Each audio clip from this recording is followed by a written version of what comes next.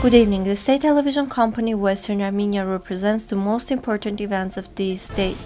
Today's broadcast. Interview with Ashot, Melkonyan, director of the Institute of History of National Academy Sciences of Armenia. Russian servicemen continue demining activities in Nagorno Karabakh. UN stands ready to respond to humanitarian needs in Nagorno Karabakh. Reuters. Disagreements between Turkey and Russia. Office for Spiritual and Cultural Heritage of Artsakh to operate in the Mother Sea. A liturgy in memory of the victims of Artsakh was served at St. Nicholas Church in Rome.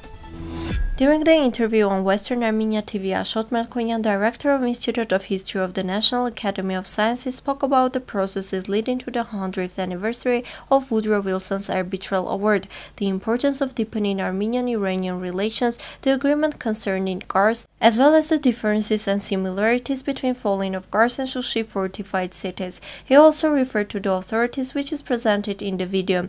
The interview is available on our official YouTube channel.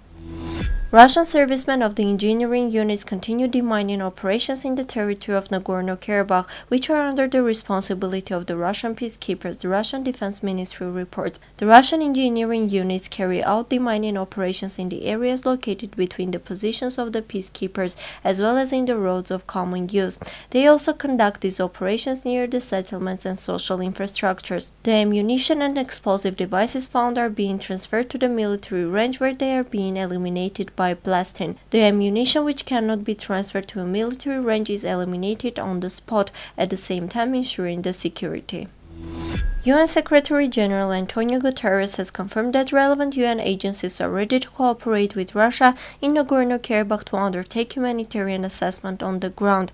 The UN Secretary General has made clear publicly, "We hope that the cessation of hostilities will enable humanitarian actors to have the necessary access to all people in need in the areas affected by the conflict, including people displaced by the conflict," UN Secretary General spokesperson Stephanie Dujarric said during a press briefing.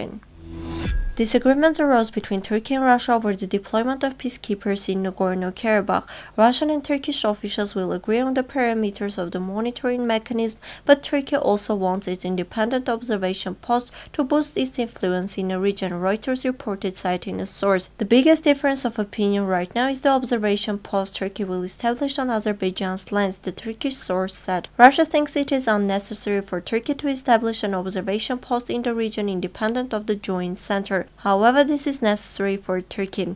Talks in this regard will continue in Moscow, and Turkey is counting on the compromise solution, the source said.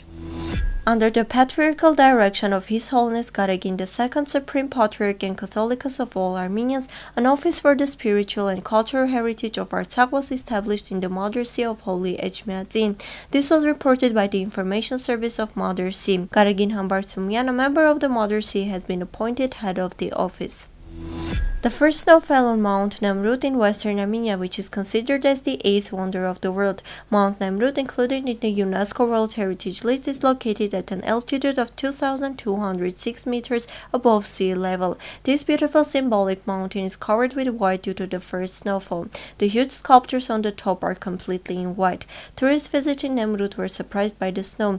After the snowfall, the peak was covered with thick fog and the air temperature dropped below zero at night. On November 22, St. Nicholas Church in Rome hosted a liturgy dedicated to the memory of the heroes killed in the Artsakh War. With the participation of the representatives of the Armenian community, a requiem service and candle lighting for the enlightenment souls of the Armenian martyrs were performed near the Khachkar in the schoolyard. Republic of Armenia Ambassador to the Holy See Karen Nazarian, Armenian Catholic sisters and many Roman compatriots were present at the ceremony. Now let us represent to your attention a song by Veredarts Ensemble.